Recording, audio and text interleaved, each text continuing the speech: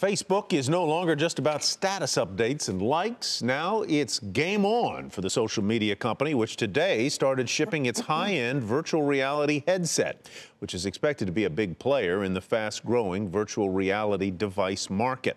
Julia Boorstin has the story.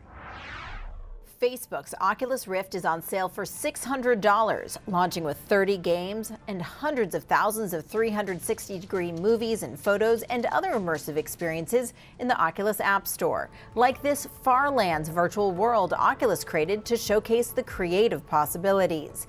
These new types of content expected to be what drives purchases of the headsets. We're waiting a bit to see what the killer app is on Oculus, whether it's a Facebook app itself or perhaps a game or experience we haven't imagined yet. While there are already less expensive devices, including Google's Cardboard and Samsung's Gear VR, today kicks off a competitive high-end headset market. HTC's $800 Vive headset is due out April 5th. Sony's $400 PlayStation VR was delayed to October, and we'll see what Apple launches. It was just last week awarded a patent for a VR headset. Facebook's Rift has a head start, but its market is limited by the fact that most PCs won't work with it or HTC's headset, unless they're fairly new and equipped for hardcore gaming.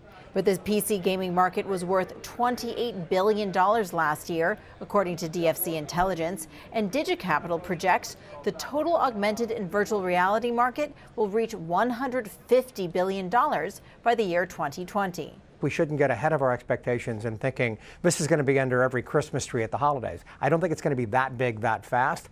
3 to 5 years, it's massive. And Oculus aims to create a new market that goes far beyond gaming. Facebook and Mark Zuckerberg's intention here is to make those social experiences, combining your social network of friends and family with those experiences, whether it be games or something else. And analysts seem optimistic that Facebook will make its $2 billion acquisition of Oculus 2 years ago pay off. The question is just how much prices will have to fall before these headsets can really become mainstream.